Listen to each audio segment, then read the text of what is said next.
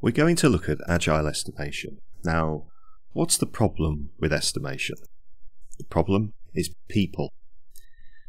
We're actually really bad as human beings at making estimates. Specifically, we're very bad at making absolute estimates. So if we think a job's going to take 6 weeks or 8 weeks or 3 months, by the time we've finished the job, we'll probably find that our estimate was completely inaccurate.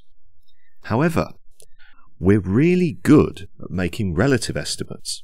So if we think one job is going to take twice as long as something we've done before, chances are that will turn out to be pretty accurate. So how can we use that? How can we use the fact that we're really quite good at relative estimates to improve the estimates that we make during a project? In Agile Estimation, we use a thing called story points. Now, a story point is just an abstract unit of time. For a particular team or a particular person, a story point might be half an hour or a day or maybe even a week. We don't know. The idea with a story point is to take us away from thinking in terms of absolute time estimates and to start doing our estimation relatively. Okay, to see how this happens, let's imagine that we've got a stack of story cards. And what we do is we find one of the story cards that we think is going to be one of the quickest to do. And then we'll find a second card that's going to be one of the slowest cards, one that will take the longest time for us to complete.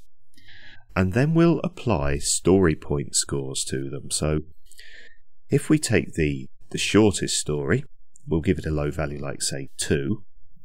And if we think proportionate to the very short story, the very long story would take us 30 times longer, we might want to give it a story point score of 60. Now, I'm not actually going to give this a score of 60, I'm going to give it a score of 55, and you'll see why in a moment. But now we've got these two ends of the scale defined, with a very short story and a very long story.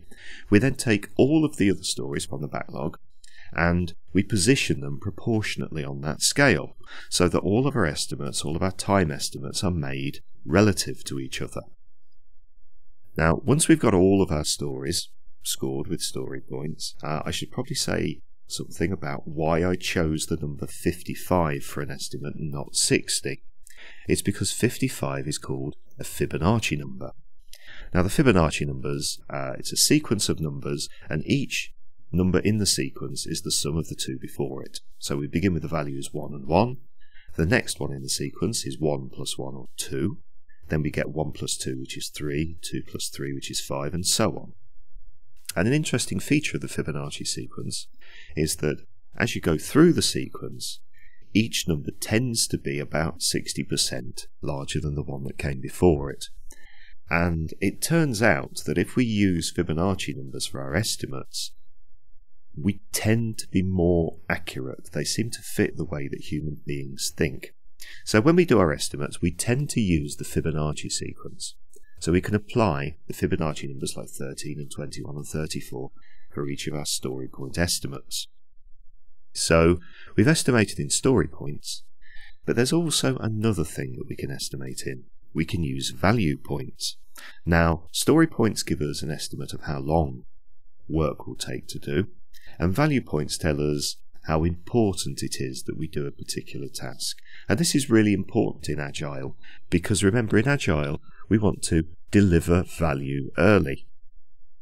And so it's important in our project to actually have some measure of value, as well as some measure of time, because it's the combination of value and time that allows us to decide how to deliver value early. There is a difference between value points and story points. Story points are always estimated by the people who are going to do the work. So in a software project, story points are only ever estimated by the developers. No one else gets a say. But value points, because they're saying how worthwhile a particular story is, are only ever estimated by a customer. So the customer estimates value points, and the developers have no say in them, and the developers estimate story points, and the customer has no say in them.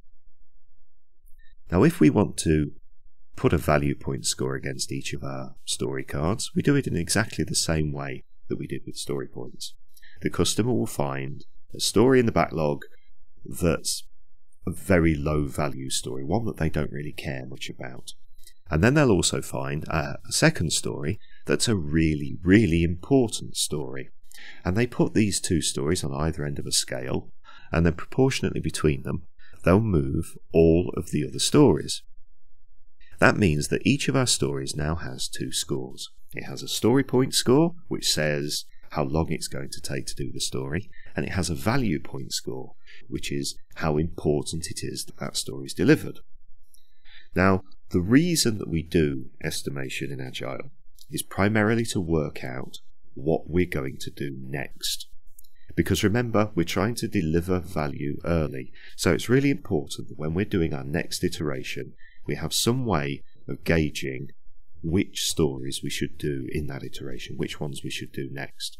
So what do? We've got these two scores. When we're choosing what to do next, do we choose the really short stories that we can do quickly, and we can probably do more of them? The problem there is that we might end up working on stories which don't really matter to the customer. Or do we go for the really high valued stories?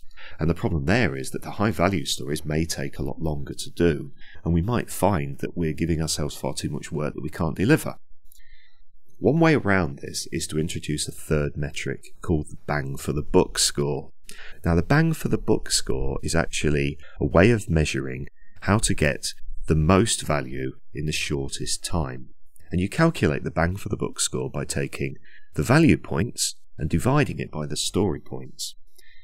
And so the bang for the buck is really a measure of the value per story point of each of the story cards. So you take your backlog and you list out all of the story points and all of the value points, and then you work out the bang for the buck for each one of the stories, and then you order that story sequence going from the highest bang for the buck score right the way down to the lowest bang for the buck score. This gives you a rough sequence that you probably want to attack the stories in, but you'll probably find that some of your stories need to be done before others. Developers may have specific technical reasons why some stories need to be done first.